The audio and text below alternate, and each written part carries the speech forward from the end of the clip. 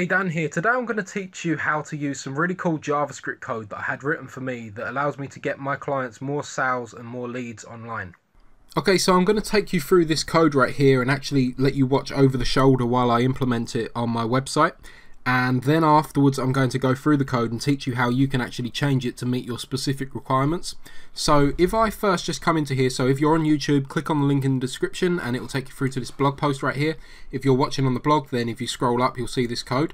So if we grab this from where it's got the opening script tag all the way down to the closing div tag and we copy that, we then want to paste this in just above our closing body tag. So I'm going to do this using this website. This website is obviously built in WordPress, but I just want to point out, make very clear that it doesn't need to be a WordPress site. You can use this on any website at all that you can edit the HTML. So I'm just going to go ahead and open that up.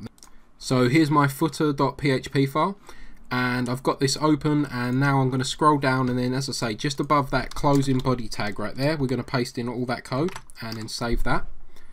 And then we've got to upload that back to the server, and then we need to open up the style.css file, so I'm going to do that now. So I've now got my style.css open, and what we need to do is go back to the blog post right here and then copy all of this CSS code and then paste that in. So we're going to look for somewhere that's just above the responsive stuff, but you could paste this anywhere you feel is appropriate. Okay, so that's right here. So I'm just going to paste this in here and then save this and upload this back to the server. And now that that's finished uploading, when we go to the website, if we refresh, what will happen is you'll see at the bottom, as long as it's what will happen is nothing. And the reason why is because in the code right here, what it says is that the opening hours on Sunday are none, don't show on Sunday. The opening hours on Monday are 9 AM until 5 PM.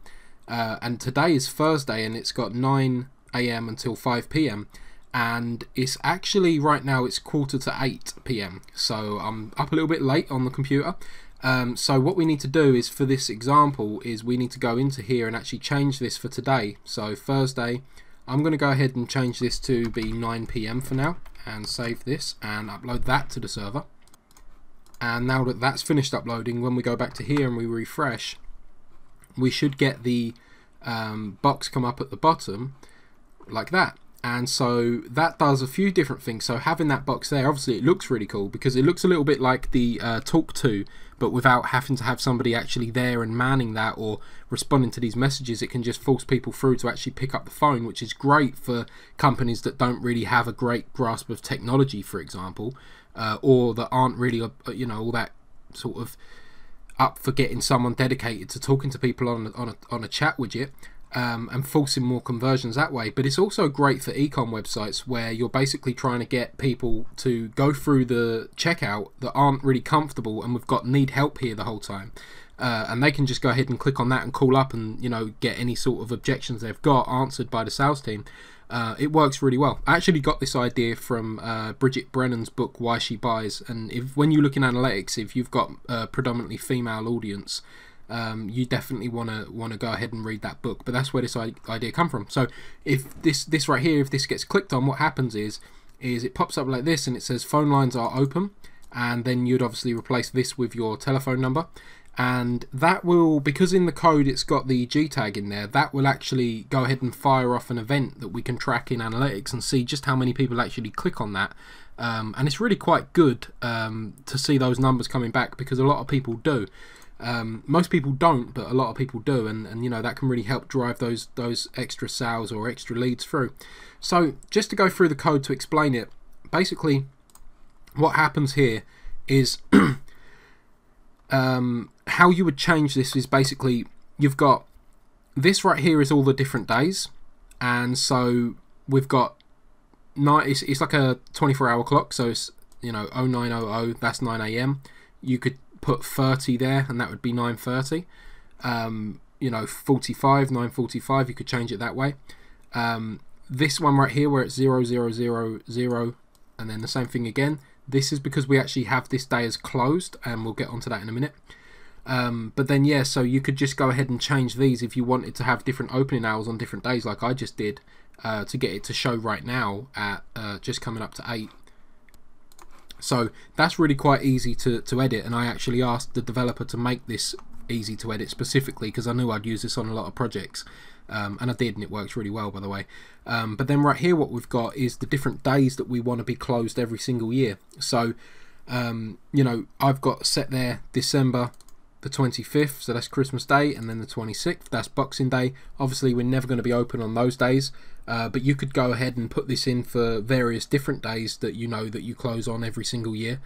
You might want to put New Year's Day in here as well. I mean, the particular company that I got this, the client that I got this written for, would not be wanting to close on New Year's Day, but you know, it can really be edited quite easily. And what you would do is obviously you'd copy this one, paste it underneath, but make sure you have that comma there to separate it out. So you are going to need to know some development stuff to do this, but obviously if you do, this is going to be really good. If not, hire a developer, send them this video, send them this link, and they're going to be able to get this done easy because all the hard work's already been done. So then as we come down here, we've got the if current weekday equals Sunday, return false. This is kind of self-explanatory, but it's basically just saying if when it's checking what day it is, it's Sunday, then don't do what we're about to ask it to do. And then the same thing for Saturday. So where I've got these two 00s like this, you know, it's looking at both of those. So if you did want to open on Saturday, you'd delete this one, and then you would change this to be, you know, whatever your opening hours are, like that. Or if you wanted to close another day, you would copy this part out, paste it underneath Monday, return false, and then replace Monday with the 00s in there. Then after that, you wouldn't want to change any of this stuff or this stuff. So I think that's probably about everything that you'd need to change.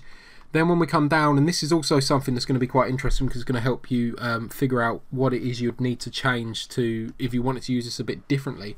But basically what we've got is there's two things here. So there's this jQuery here that says the need help header.click function, and then slide toggle this thing. So that's targeting this. So all this is for is that animation that you see when it opens out and closes when it's clicked on. So that's that. That's nothing to do with this part above. The part that's to do with this part above is actually this right here. So it's this is open function right here, and so it's saying, this code is saying if is open, so based on what this stuff brings back, then contact pop-up show. Now the reason why that works is because I've got on that contact pop-up class right there, I've got style display none. So by default it will hide unless the jQuery tells it to show, and it will only tell it to show if it is open, which is basically if it meets all of these different parameters, I guess they're called. So that's how that works right there. So you could obviously change that contact pop-up, like what we're looking at right here with this need help. You could obviously change that to be anything you want. That could be a sign or some text on the website that says we're open, or like our store is open right now, or something like that. I mean, you know, the possibilities with this are really endless. So another thing just to point out is I've got in the HTML here, I've got this hidden -xs. That's a bootstrap class, and basically what that does is that hides this element on mobile. The reason for that is because on the mobile, pretty much every client that I've got has a cookies note that's shown on the website, and it was looking really messy on a mobile where when you close the cookies message you had this need help underneath.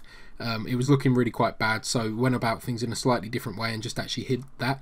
But if you're in a country where that's not quite as much of a big deal, then feel free to remove that hidden XS class, or if you're not using Bootstrap, that won't actually do anything, so you could remove it anyway, but it's not going to hurt to leave it in. Then the next thing after that, we've got this on-click G tag. So this right here, this is actually the Google Analytics tracking, and what that's going to do is that's going to actually fire off an event to say that somebody's clicked need help when they click on that right there. So that's going to be really useful for your tracking. And then finally, and this one's probably quite obvious, but you'll want to replace these zeros in here with your actual phone number. You could put, you know, if you wanted to, you could change that to an actual Ahrefs tel phone number that when people click on, it would, you know, automatically dial. But obviously, it doesn't really work very well on a desktop, and it's not showing on mobile in my use, but you might want to change that. If you did, it's not too hard to do, and then you just have to style it. So yeah, really not that hard to implement, and you just saw me do it in a few minutes. And obviously the benefits of having this can really help your conversion rate, and so it's really worth checking out. So hopefully you enjoyed this video. If you did, make sure to leave a like and subscribe to the channel for more, and I'll see you in the next one.